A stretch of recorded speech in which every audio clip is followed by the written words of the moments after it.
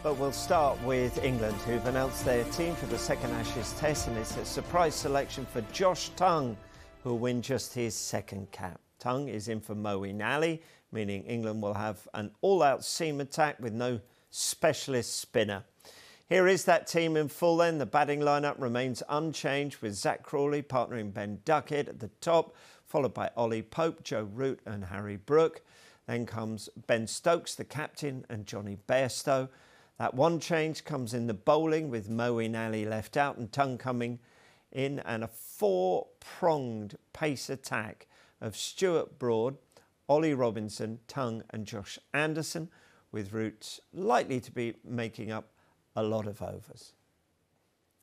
Well, Tongue made his debut at Lord's earlier this month, taking 5 wickets during Ireland's second innings to help England to a 3-day victory, with his bowling speed occasionally hitting 90 miles an hour. It was thought that England were missing express pace in the first test, with many expecting Mark Wood to come in this week. Stuart Broad and Jimmy Anderson both averaged a shade more than 80 miles an hour, with Ben Stokes and Ollie Robinson both below 80.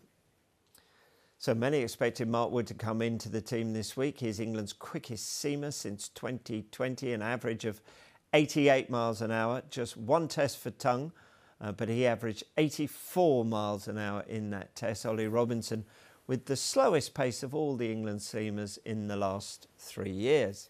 Well, Tongue has played 48 first-class games, taking 167 wickets, an impressive average of just under 26. He takes a wicket every 45.7 balls on average and has 8 5-wicket hauls, including a best of 6 for 97. So Tongue in for Moeen, who have been a doubt due to a blister on his finger, but it's understood this is a tactical decision rather than a result of Moeen's finger, and Moeen would have been fit to bowl if required. Yes, the inclusion of Josh Tongue in this England lineup to play Australia in the second test is a surprise. We thought Mark Wood was the most likely to come back in with his express pace to offer a point of difference to the attack.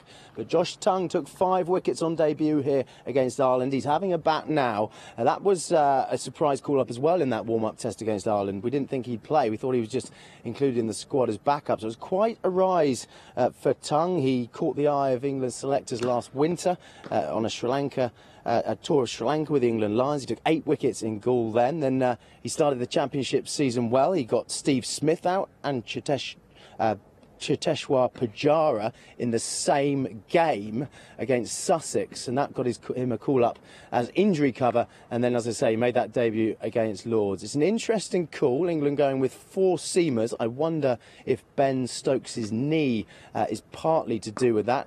Ben Stokes not sure how his knee's going to hold up. He bowled 14 overs at Edgbaston. If you go with 4 seamers, you've got the extra bowler, obviously. The conditions out in the middle, it's a green top. It looks good for seamers. We've also got some cloud around on day 1, some rain potentially day 2, and a fair bit of rain on Saturday. So Josh Tongue, as I say, took 5 wickets here against Ireland. He also bowled fast. He bowled at 91 miles an hour in that test match. He gets extra bounce, and now he's going to have another chance to stake his claim and start a brilliant test career. 5 wickets against Ireland. Can he do it here on the biggest stage against Australia in an Ashes test? We shall see.